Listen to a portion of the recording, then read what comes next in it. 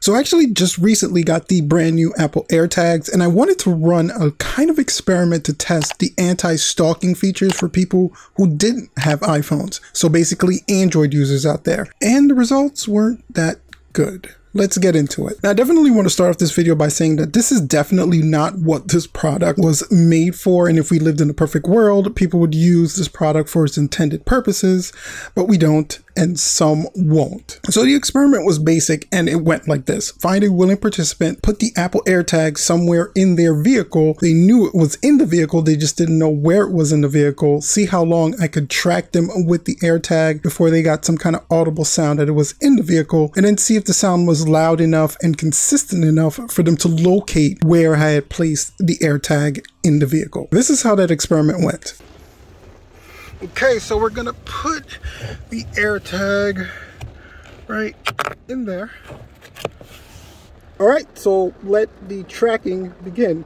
I feel kind of like Batman sneaking one of those trackers onto one of the villains. Let's see exactly how well you can track somebody with this thing, and let's see exactly how long it takes for them to know that they're tracking you, especially if they don't have an iOS device. So this is going to be day one of my little tracking experiment. The AirTag has been knowingly placed inside the participant's vehicle. The only thing they don't know is where exactly in the vehicle it's located, and that's just so when it starts beeping to see if they can actually find and locate it.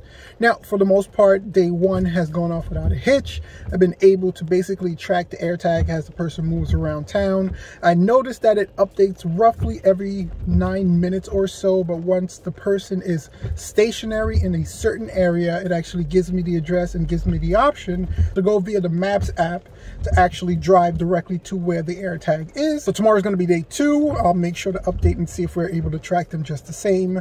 And on day three, we'll see if the security feature kicks in where the AirTag is supposed to be when it's away from the iPhone for too long. And it will also see if when I get close to the AirTag, just in the vicinity, would it reset that 3-day time period, or do I actually have to touch the AirTag to the phone in order for that security measure to not take place? So this is going to be day two of our little tracking experiment. And today, what I did is I wanted to run a little test. So I had our willing participant meet me for lunch at a certain location, but I didn't have them tell me exactly where they were. So I used the AirTag to track them to their current location. And then when I got there, I told them to go to any of the restaurants surrounding us, park in that parking lot, and I would use the AirTag to track them directly to that restaurant. And within a 9-minute interval, I was able to do just that.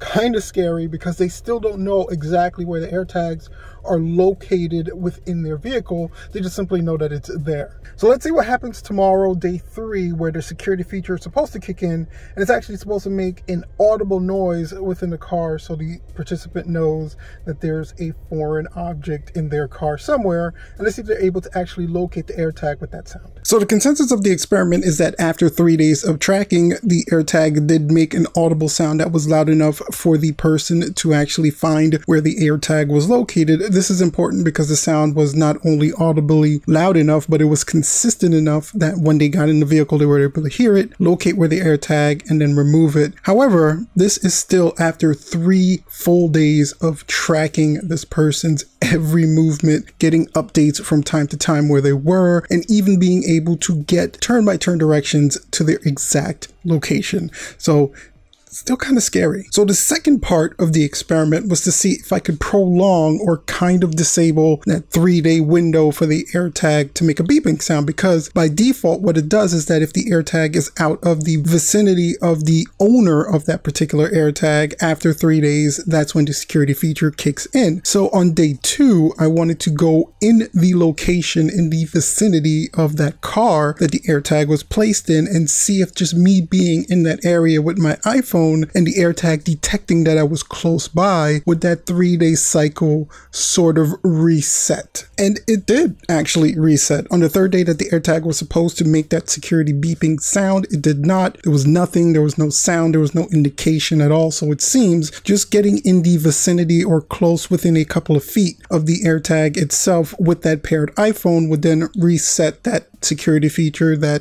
basically tells the AirTag the owner was close by, and that 3-day cycle then seems to begin again, which is kind of another scary security thing. Now, this experiment was extremely interesting to me, and I'll preface this by saying that Apple's definitely not the only company out there that's doing technology like this. You have Apple, you have Samsung, and you do have Tag, and it seems like more and more companies are going to be generating particular technologies like this. Where Apple kind of differs is the fact that their network is so vast, because the AirTags actually update when it connects via Bluetooth to any Find Me device that's around it. So that's an iPhone, that's an iPad, that's a Mac, and there are a ton of these out there, a lot more than any other network. So Apple kind of creates this vast net that gives you the ability to track these things a lot more precisely than any other product that's currently on the market. And they've opened that Find Me networks to all these other companies that want to create products like this. So as we move forward now, this is going to become a thing. This is now a product that is out there with an intended purpose of tracking your lost devices, but people can then use it for nefarious reasons. And you see a lot of agencies, like domestic abuse agencies, worried about how these tags can be used in a negative light for someone who is an abuser or someone who is hiding from an abuser. These tags can actually be used to sniff out that location. And 3 days, even at the base security level for someone with an Android device, is such a long time to track somebody from. You can get so much information before they even realize that this thing is anywhere near them. And again, if you get really close to it, you can actually potentially track them indefinitely, which is a really, really scary thing.